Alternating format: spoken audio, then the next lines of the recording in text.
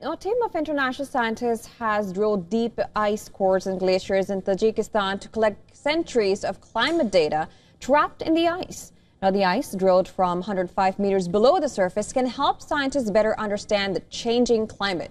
Now, here's a full report on that.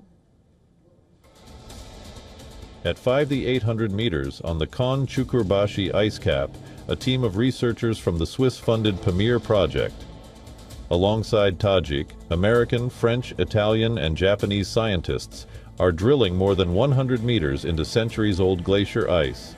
This is the first deep ice core ever extracted from this part of the world. American glaciologist Evan Miles from Portland, Oregon, has led the project on the ground for the past 4 years. Working in brutal conditions, temperatures plunging to minus 25 degrees Celsius. He and the team are bringing ancient climate records to the surface.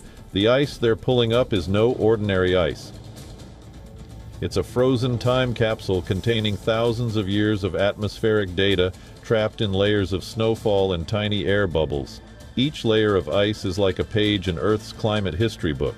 From rainfall patterns to volcanic eruptions and even traces of industrial pollution and nuclear testing, it's all written in the ice. Researchers believe the oldest layers of this glacier may be more than 17,000 years old.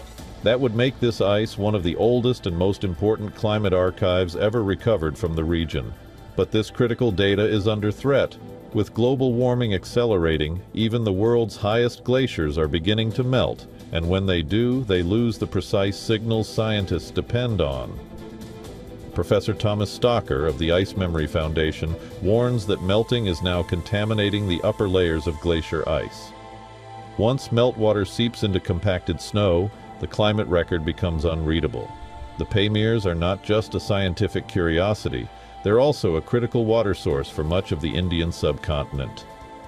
Understanding how monsoons and water cycles have changed here over thousands of years is essential for predicting the future.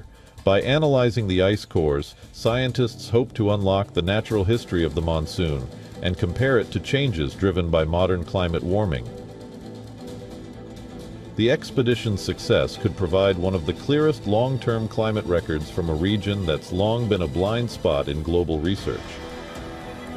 One ice core will be analyzed now by an international team.